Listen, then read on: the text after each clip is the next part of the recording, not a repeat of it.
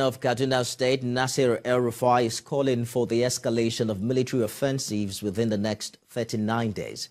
He believes this will ensure that terrorists do not take advantage of the transition window to unleash mayhem on innocent citizens. The governor was reacting to the security report of 2022 and the first quarter of 2023, which reveals that 214 people were killed, 746 others kidnapped from January to March 2023 in Kaduna. Lupe Asom has details. Kaduna State Internal Security Commissioner Samuel Aruan presenting the security summary for the first quarter before the State Security Council. His report indicates the persistence of security challenges including terrorism, banditry and the rise in killings and kidnappings and other threats to livelihood. It also contains data on the number of deaths recorded in the state due to these crimes within the period from January to March this year. Deaths linked to banditry, terrorism, communal clashes, violent attacks and reprisals, we had 214. In 2022, we had 1,052 deaths. Kaduna Central Senatorial District accounts for 641.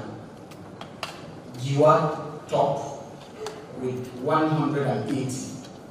Kajuru 121, Bedungwali 120, Chukun 116, Igali 83. The report shows the Kaduna Central and Southern senatorial zones had the most heat, but sustained military efforts yielded results.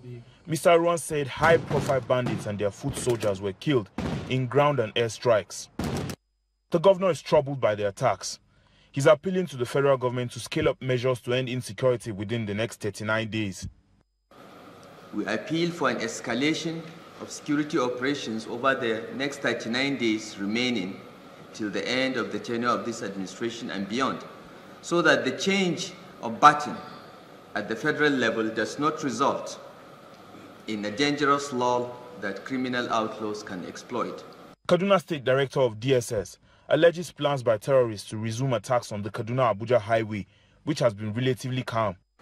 Recent intercepts are beginning to indicate that these bandits want to come over to that place to commence activities.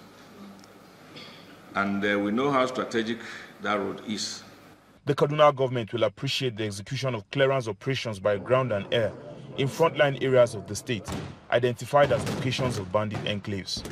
The Kaduna State Governor is also calling on the federal government to spearhead national efforts towards improving security, such as the acquisition of advanced armaments, the use of technology, and the addition of more boots on the ground. Lupe Asom, TVC News, Kaduna.